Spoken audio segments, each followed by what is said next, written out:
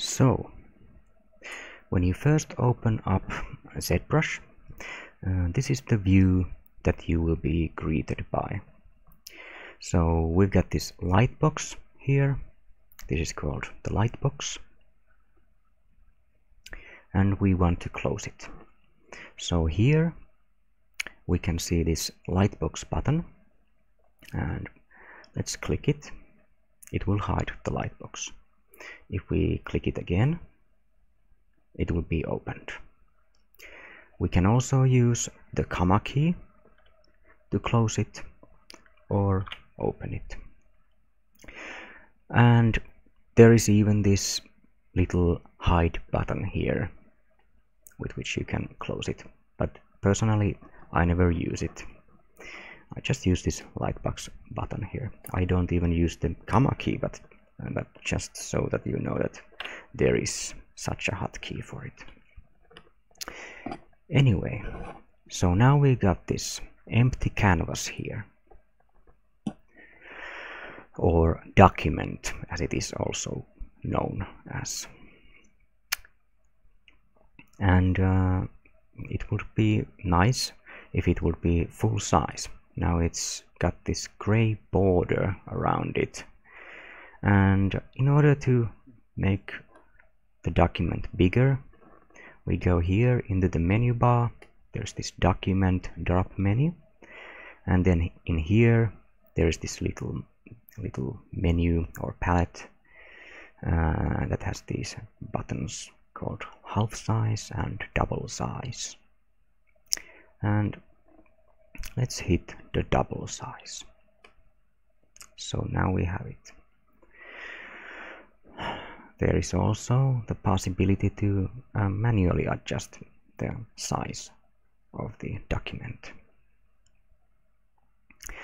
And in addition to this, there is also a different menu from which we can adjust the document size. So let's hit the half size again. So we have it as it was in the beginning. And then we can go here into Preferences, and there is this initialize ZBrush button here. What initializing ZBrush does is that it resizes the document, but it also erases all sorts of information that we have saved into the UI or whatever. So if there is something funny going on in the program and you don't know how to fix it, just go here into the Preferences and hit initialize ZBrush. So let's click on that. So it will delete all customized tools, materials and lights and document data as well. So let's see, and there we have it. So now it is full size again. So you don't have to go through this to make this. You can just go into document and hit the double size. But just so that you know, if there is something funny going on, the UI, if the UI has been slightly changed or something, just go into Preferences and hit initialize ZBrush. So now we got this empty canvas. It's full size. We are happy with it. We want to get going with the sculpting. So now as we draw onto the canvas, we're getting something there, but it's not really anything sculptable. So what's going on?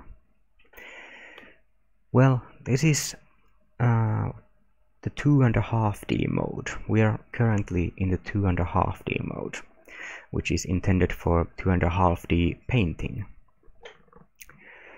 So we have to empty the canvas. And in order to do that, we hit Ctrl and N, or Command and N on Mac. So Command and N to empty the canvas, like so. So, in order to get an actual 3D object into the viewport or into the canvas, we go here in this tool palette. We can shrink the tool palette or hide it and open it. And then there is this icon here, current tool icon. We click on it to reveal this menu with all sorts of interesting things, and our main interest is this 3D meshes portion here. So these are the 3D objects, or 3D primitives as they are also known. I will later on explain what that means. But anyway, let's pick, for example, this cube 3D at first. So, as you can see, the tool palette now has this cube 3D here, and also this current icon, current tool icon changed.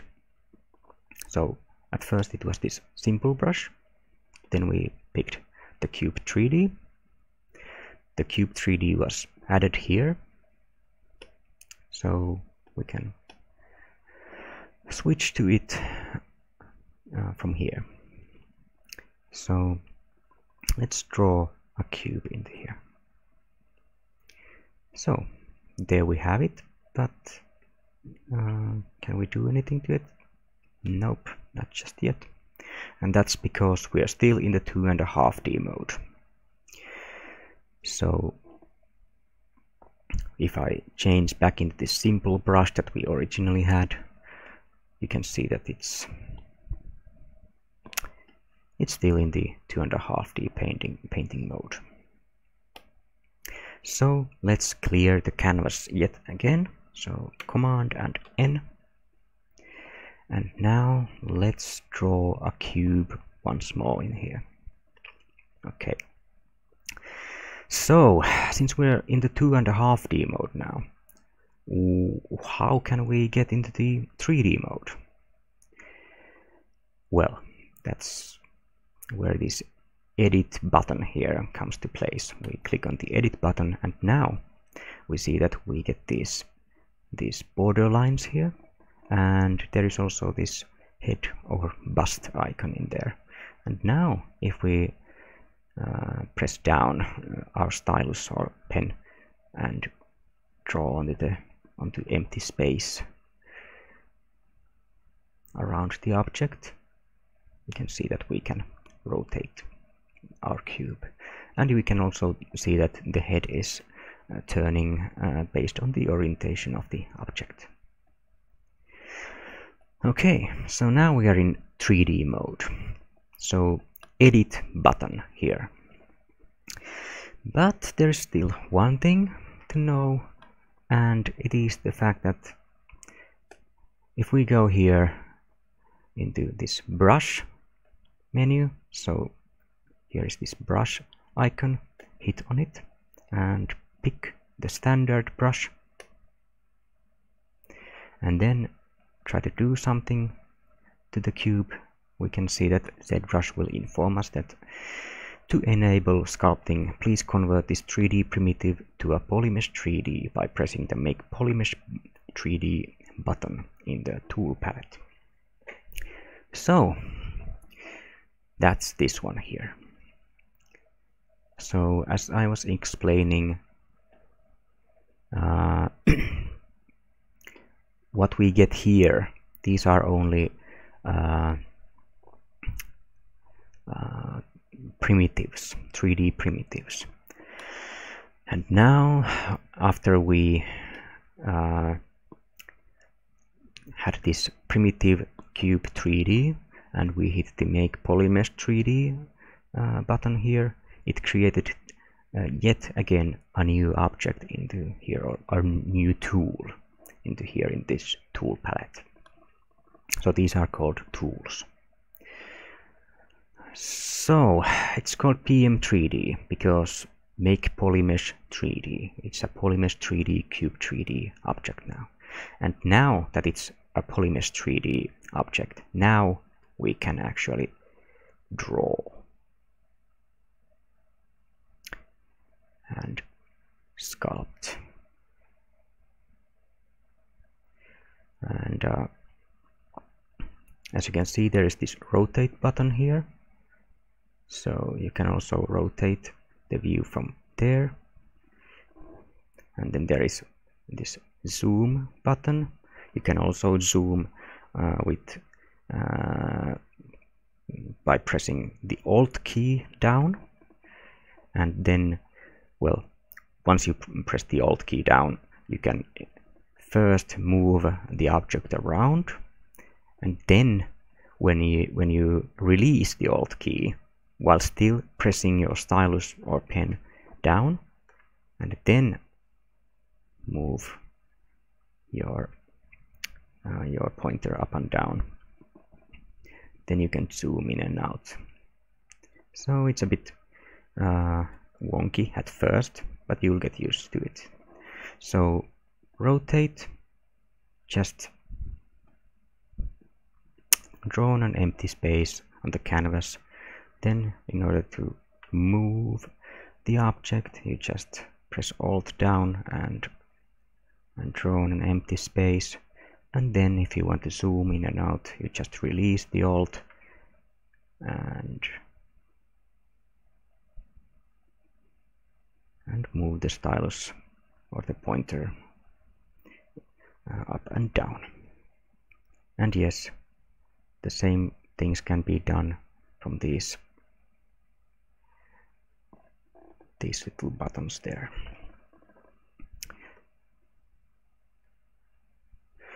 Anyway, so this is the polymesh 3D, and underneath these move, zoom and rotate buttons, there is this polyframe button, and when we hit it, we can actually see the vertices, edges and polygons that compose the mesh.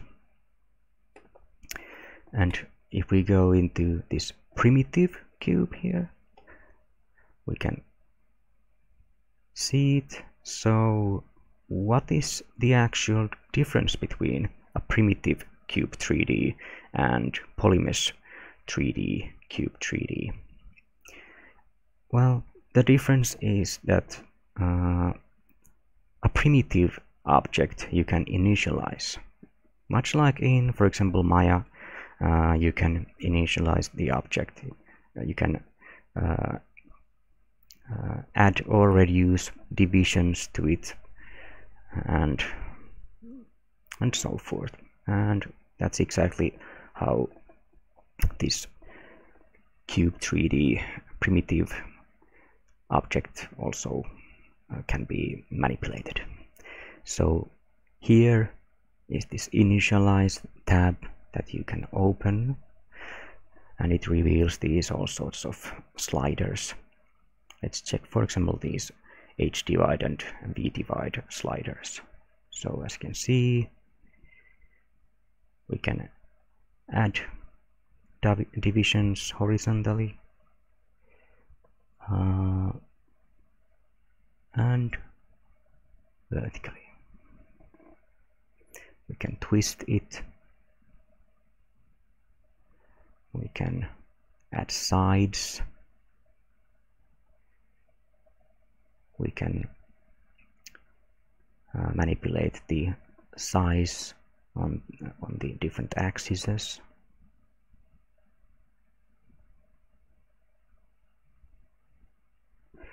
And so forth. So that's how this initializing works.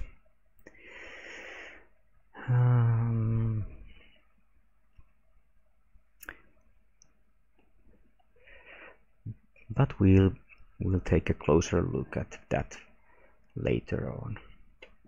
So now let's just go into this this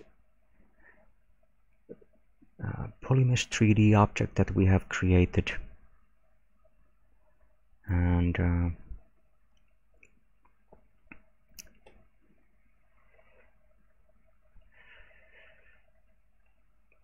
the next thing that I would show to you is this magic button called Control on, Control on PC and Command on Mac. So if you hover over any of these icons or buttons in the UI and you want to know something more about the function of the button or the icon, the feature, you just hover your pointer over one of them and press down Command, and ZBrush will tell you what they are. So much easier than Googling.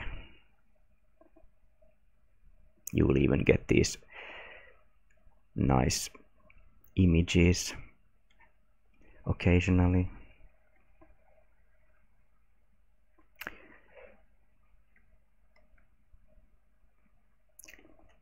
Okay, but that's the first part now. So what you need to remember from this is first of all, you close the Lightbox from here and document drop menu, and from there you find this double size, and if you're encountering problems with the UI, you can initialize everything in the program from here, Preferences, and initialize ZBrush. And then once we have drawn any of the 3D primitives on the canvas, you hit the edit in order to get to rotate it or initialize it.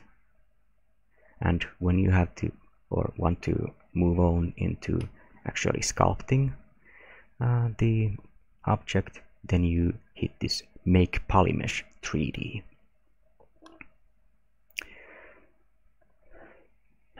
And that's where we stop now.